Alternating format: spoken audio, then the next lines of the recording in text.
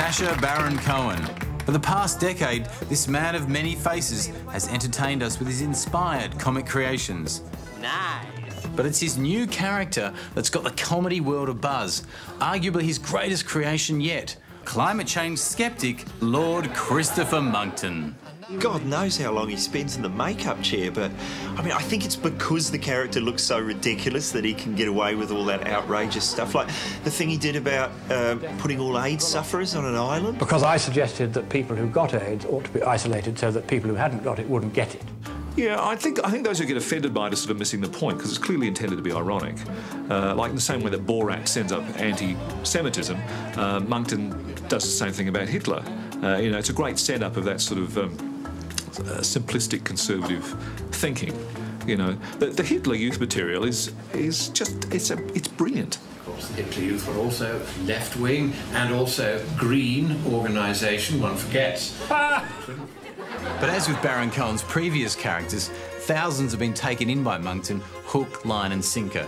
Top scientists have engaged in debate with him, believing him to be real. I thought I'd just answer the point. And the UK Parliament embarrassingly issued a letter to say that he isn't a member of the House of Lords.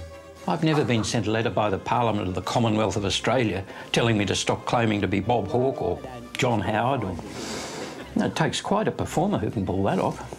Although notoriously shy, Baron Cohen agreed to an interview with me on the condition that it be in character. There's things like, you know, when you start being peer-reviewed, of course. Yes. And, you know, there's obviously a bit of wordplay in there because you're a peer as well. I know, yes. And they don't seem to get that that's the gag there. And, you know, there's somebody in Australia, I guess fairly similar to you, called Chris Lilly. So do you find it hard that sometimes you don't know if the audience is getting where you're going with the character? No, because on the whole, I can tell from the response of the audience. Introducing the Viscount Monkton of Brenchley. Monkton's managed to trick everyone from the US Senate to Australian politicians and media personalities, none of them aware that it's all just one big joke. So what's next for this master chameleon? I've much enjoyed talking to Lord Monkton. It's been a fantastic experience. I guess, though, for your fans out there, will we ever see, you know, Ali G or Borat come back? I'm slightly baffled by this question. I understand you want to stay as Lord Monkton in that character, but could you even just give us a little, you know, is nice or something like that? You know, is nice just for those people that like the old stuff. I'm still not with you.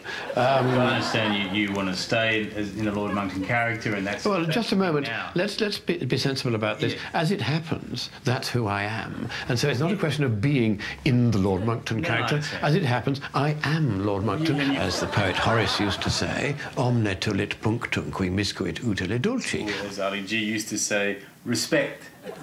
Did he? Yes. I know the producer said you wanted to be as Lord Monkton and that, but I still think it's just, we should probably...